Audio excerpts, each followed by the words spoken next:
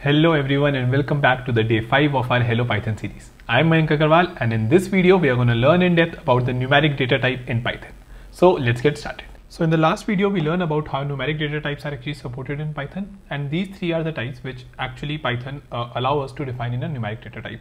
So the first one is an integer, next one is a float, and the last one is a complex. So let us learn about them one by one. Integer is actually of course used for storing integer without any fractional part. Float on the other hand are used for storing numbers which are having a fractional part in them. Okay, and complex, as we know, are used for storing complex number, though we will not be using a lot of these complex number, but because they are majorly used in scientific computing and stuff, but Python does support that, and I believe that one should know on that, because in the further classes I will also be showing you that how you can actually write your own complex number class. So stay tuned and also make sure that you subscribe to the series. So now let us deep dive into the integer, I would say, or int data type. So we saw that how we can define an integer data type in the last class as well, right? So if let's say I'm defining this a is equals to 5, then it becomes a data type of like I would say type integer. Now of course if you remember in our maths as well, we have the whole number, then natural number. So overall everything which you can draw on a number line, right? All the numbers, I would say, negative as well as positive, they are considered as an integer. So we know that it is 1, minus 1. And one thing to note is that both the negative and the positive integers are actually supported by Python. So let us see the same in the code once. Yeah, so lots of cells. Yeah, let's say if you're defining this a is equals to 5, then if you see this type of a, it's an integer, right? Similarly, we can just make b is equals to minus 5, and the type of b is going to be an integer. Now of course there are lots of operations which we can do, but I'm going to make sure that to cover them a lot deeply in the operations class like down the line. But yeah, this is the majorly the thing which happens in your Python. Next let's move on to the floating data type. Okay, so float, Python also supports floating point real values. Okay, so real values and floating points. Floats are values specified with a decimal point. So if you remember, like in my maths class, that how we used to define, right, 5.03. Okay, so in this way, how exactly I would say that stuff can be stored in Python. Okay, so examples are given in front of you. 3.14, of course, near to the value of pi. 2.7, 1.5, all this can be done. And the next part is Python float also has a precision of 16 digits, just like double data type of C or Java. So precision, what I mean by that is that let's say if it is 2 point, then till the next 16 digits, Python float can actually support that. Okay, and that is very analogous to the way it happens in double defined in C, C++, and Java. Okay, so let us see the example for the same as well. So let's say if I'm making c is equals to 5.5, then this becomes a, I would say, type of float, right? And similarly, if let's say I'm defining d is equals to 3.1 and like this, then this also becomes my float. Okay, so that is overall how the floats are defined and stored in Python. Now, of course, we can do lots of operation on float as well. The way I see it, that's integer, you are just storing, I would say, integral values. The way it is used in industry is to make sure that we are able to count the whole number of views on a video, number of users on a website, right? They cannot be in a float. But floats are actually used in prices as well as, I would say, to make sure that you are able to save the revenue as well as the profits, because there the floating point number also takes the value.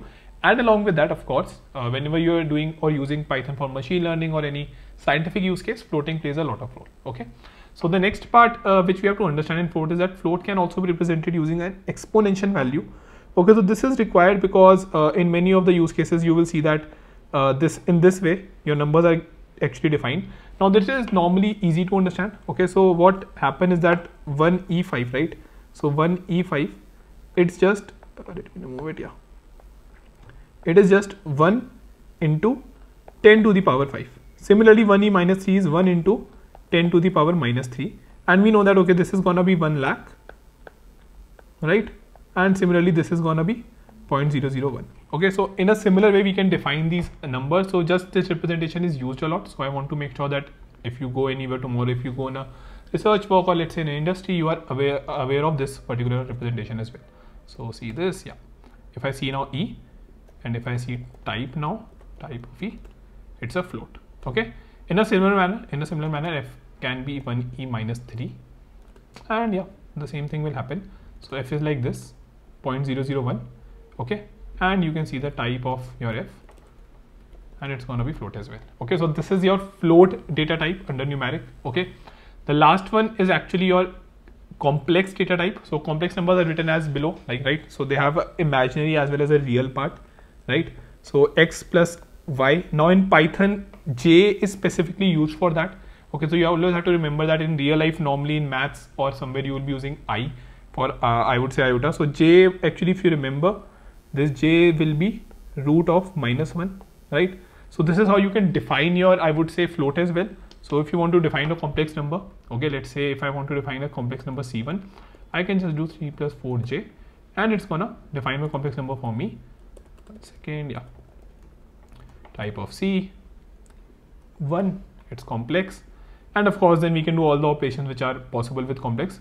We are also going to define our own thing when we will study about OOPS. It's a very good interview question as well. So make sure that you like this video and also subscribe to my channel, because I will be coming up with more videos on Python. Okay, as you know, in my Hello Python series, as well as when we move forward, then other series on lots of interesting tech topics as well. Okay, so this is your real and imaginary part in this. J is your unit imaginary number, which is normally like defined as this root of, I would say, -1. Now we can only use letter j and not anything else. So that is one thing which you always have to remember. Okay, so you cannot use any other number, and it should also be in the suffix and not prefix. So what I mean by that is, let's say if we have c2 is equals to 5 plus j4, it's going to give an error. Okay, similarly, if you try to use c2 is equals to 4 plus 6i, it's again going to give an error because it's a syntax error, right? It doesn't know that what exactly it is. In a similar way, this J5, it is treating as a variable, because if you remember the identifier class, we can define variables with this name, right? So this is a confusion, right? To keep this thing separate, you always have to make sure that you are defining like this, as well as you are using J always. Okay. So one more thing is that real and imaginary part can be float as well as integer. Of course, that is how they are supported. So I can make it 6.5 as well. Okay, and let's say I can define C4, 5 plus 4 or 5.5 plus 4.23j, and it is fine as well. Now one more thing which I like you to tell is that you can actually access the imaginary and the real part. So for that, what you can do is C4 dot, if you write real, you're going to see the real part. Okay, and in a similar way, if you do C4 dot imaginary, you're going to see the imaginary part. Okay, so that is majorly all I would say about the data types, numeric data types in, I would say, or Python. Of course, lots of operation can be performed on them, which we are going to see, but understanding of them is very important because they are going to be the most used kind of a data types, right? So any problem which we are doing, any particular thing which we are doing, that for that the knowledge of this numeric data type is a lot required. Okay, everyone. So please make sure that you download these notes as well as the codes. Again, I have also attached the prop, and the questions is there for you as well, which you can answer, as well as the answers are basically hidden there. So please make sure that you answer them first and then check the answers, so that overall everything is revised here. Okay.